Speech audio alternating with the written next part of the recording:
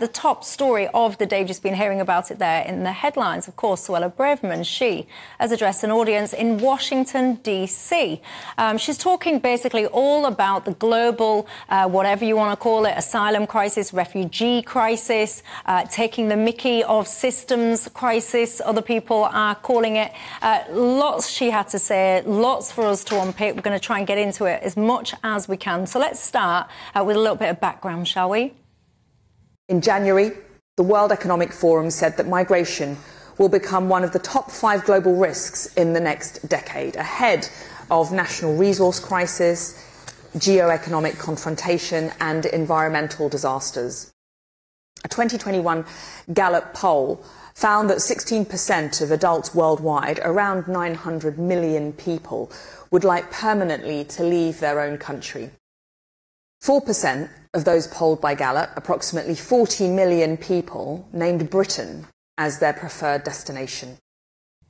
Now, she really was talking tough, but one of the focuses of her primary frustration was the global framework. Let us listen. One of the most significant but underappreciated factors contributing to the global migration crisis is the global asylum framework. By this, I mean the various well-intentioned legal conventions and treaties that say, in effect, if you are fleeing persecution somewhere, you are entitled to make a claim for asylum anywhere. And irrespective of whether you arrived illegally or passed through multiple safe countries along the way, a country must consider it. Seeking refuge in the first safe country you reach, or shopping around for your preferred destination, are not the same thing. The extent to which the global asylum framework enables the obscuring of these categories creates huge incentives for illegal migration.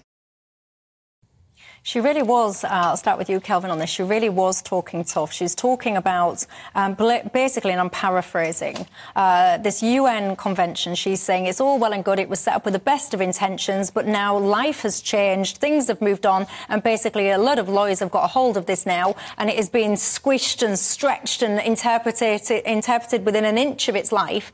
And some would argue been abused. Where are you on it?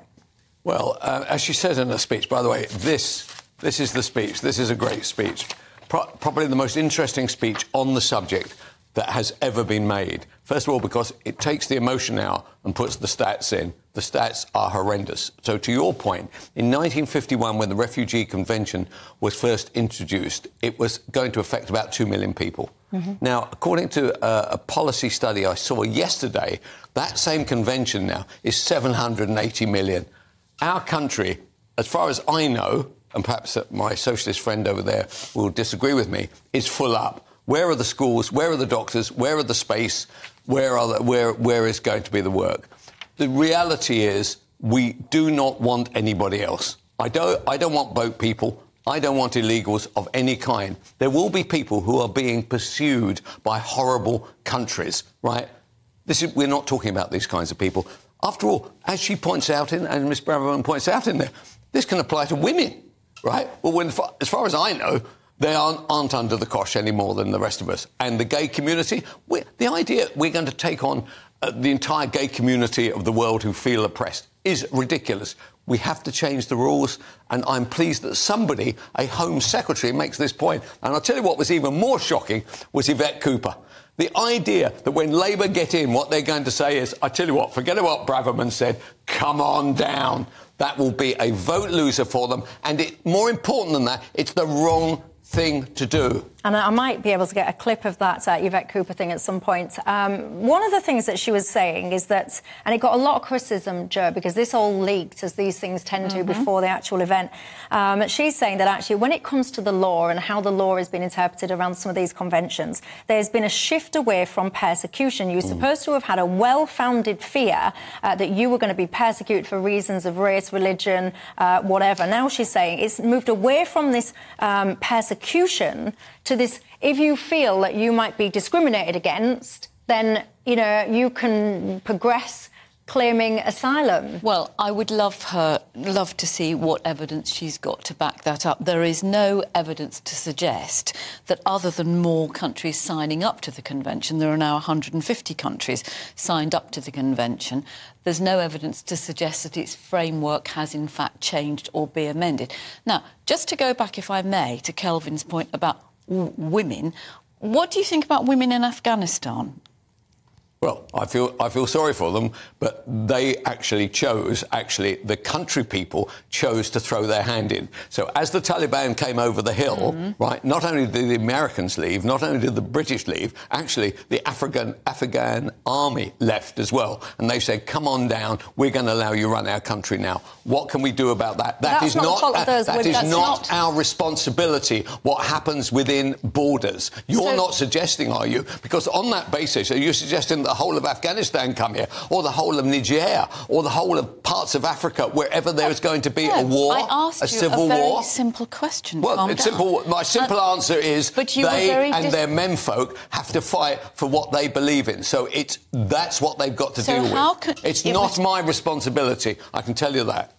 Right, so inshore, I think it's not, that's not on the list of the Kelvin priorities. No, can I just go on? Well, just to make the point that, women in Afghanistan are being persecuted. They're not allowed to go to school. They're not allowed to socialise. They are threatened with lengthy imprisonment if they are not properly dressed. So what are you suggesting? You're suggesting we take them all on, are you? If you would maybe let me finish with one sentence. Just explain to the viewers. Explain to the viewers. So what are you saying? Because there is an awful lot. Because the point that you made, Michelle, about the difference between persecution and discrimination, which is what Suella Braverman was trying to make a point about, I would argue that women in Afghanistan are being persecuted. She presumably would say that's discrimination. I would say gay people in many countries in Africa are being persecuted because they face lengthy jail sentences, life sentences, and even the death sentence in some countries. Now, at what point does discrimination and persecution meet Suella Braverman's criteria for allowing anybody to want to flee a country? Do you think that there's a lot of people cottoning on very quickly, and they have been for a while now, that actually, if I say that I'm gay, well, that is a one-way kind of fast track to getting onto this kind of asylum-seeking process? Well, Yvette Cooper said there was a figure of 2%. The Home Office's own figure is 1.5% of people coming to this country seeking asylum because of their sexual orientation, so I don't think so. Let's listen to some of what Yvette Cooper has to say. We've referenced her a couple of times now. We want to see proper international cooperation, both on tackling illegal migration and also on supporting refugees who fled persecution and conflict. But the moment the Tories are totally failing to get any grip on the asylum chaos, on the criminal gangs that are running along our border, on the hotel use that is now costing the taxpayer £8 million a day, and instead of setting out any practical plans, all the Home Secretary is doing is ramping up the rhetoric and looking around for someone else to blame. We should have a proper grip rather than the rhetoric and gimmicks that we always get from this Home Secretary. I think the Home Secretary has so badly lost any grip on the Tories' asylum chaos, which has been getting worse in the 13 years that they have been in power, that instead she is just lashing out, looking for other people to blame, to target people who are lesbian and gay, who face persecution in places like Uganda, where they have been threatened with the death penalty, is just looking for scapegoats and targets rather than recognising her responsibility to get a grip of the asylum system, to tackle the chaos that we face, and to go after the criminal gangs that are operating along our border. When you listen to that, and she's basically saying, look, Suella, she's not got any responses, she's not got any solutions here, she can't stop these boats, so now she's just basically saying, right, it's you lot over there, this kind of global entity. Is there a part of you that thinks she might have a point? No. She's got no point at all. I don't even know what her point is.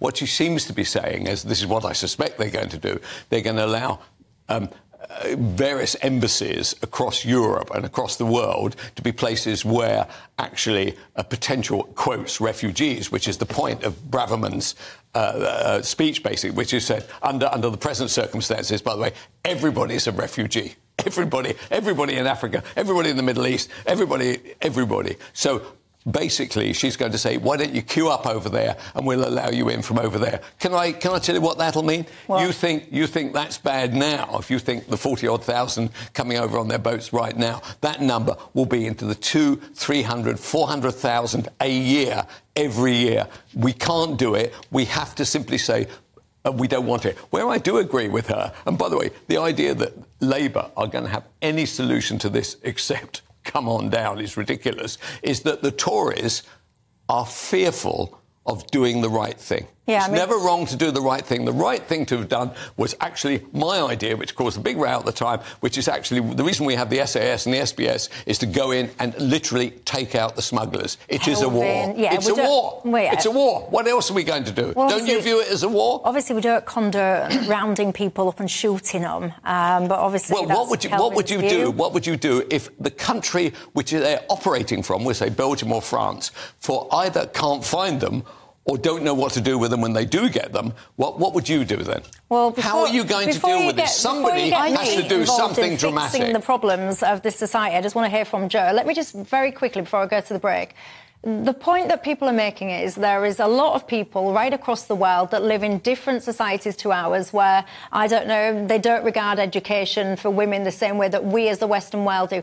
Are you saying, therefore, that actually the West should open its door to those tens and tens of millions of people? No, I'm not. And I think that the language that is used and the hyperbole from Suella Braverman and particularly from Kelvin just now to talk about of hundreds of thousands of people.